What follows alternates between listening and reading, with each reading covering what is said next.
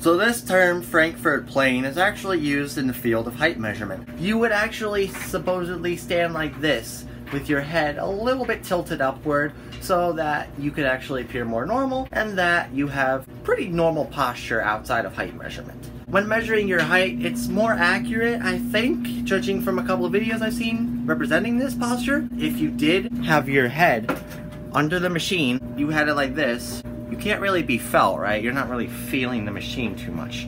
You're not feeling it per se. But what you're gonna see now is a FrankFort plane in action. So I'm gonna go ahead and level my head so it's approximate. We get the height. Trust me, because on my head I don't need to raise it up and do it again. And before I reveal it, my head might not represent as like totally normal outside of height measurement, like I said, but it definitely means more accurate than when you're standing like this, because you're not, like I said, you're not touching the head very much.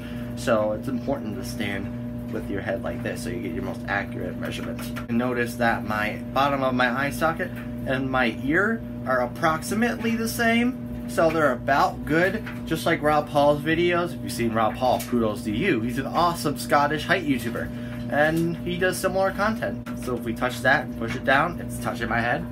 If we get some good, it's gonna be a couple millimeters under, just because I've been doing some physical activity and I had room for error, or room for loss. And there we see I got like 5, 8, and 7/8.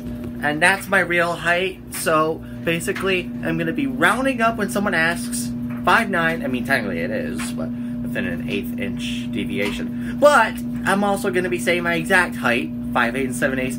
It's a personal thing. I want to do it. There's some people like Rob Hall who say their exact height, and I don't need to go into further detail. Rob says 5'8" and 3/8, and I say 5'8" and 7/8, like literally 3/4 of an inch or so at worst taller than him. So we have our personal choices. I know it's ideal to round up on like license cards or, you know, like that.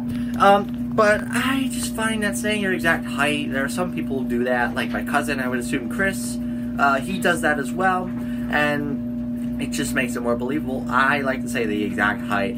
It's more truthful.